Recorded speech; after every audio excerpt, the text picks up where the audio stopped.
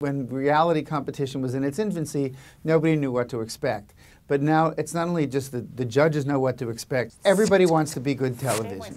Everybody wants to make an impression. Well, you know, we were kept separate from the contestants. We said, don't look, you know, don't talk to them. You could see them sort of in the distance go getting food. When they kind of lined up, you realized who had a sensibility right away that I'm going to be noticed. No matter what happens here, I'm getting noticed. Maxie was geared from the get-go to get me, to get us.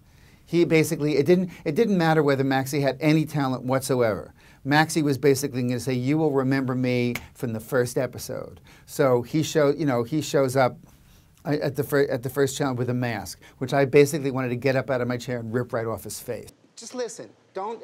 In fact, my initial response was almost to go into attack mode because I was so offended by the ploy. On one hand, it's very daring. On the other hand, it's really cowardly. Especially when you're talking to somebody directly, the one thing you should be doing is looking right into their eyes. So the one thing you do is you deliberately mask your eyes so I can't see them. The irony, of course, is that Maxie's incredibly talented. It's obvious the man has talent. He also is just a cavalcade of neuroses, which on one hand is irritating, on the other hand, you know damn well he's must-see TV.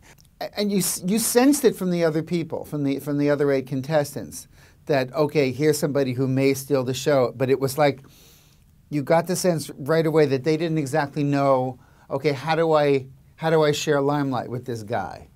You know, because otherwise he's gonna run away with the show regardless of what happens. But the thing is like you realize, okay, there's a challenge here, and the challenge is not just who's gonna win blush. The challenge is how are people gonna notice me and not just notice 1 out of the 9 people standing across from us?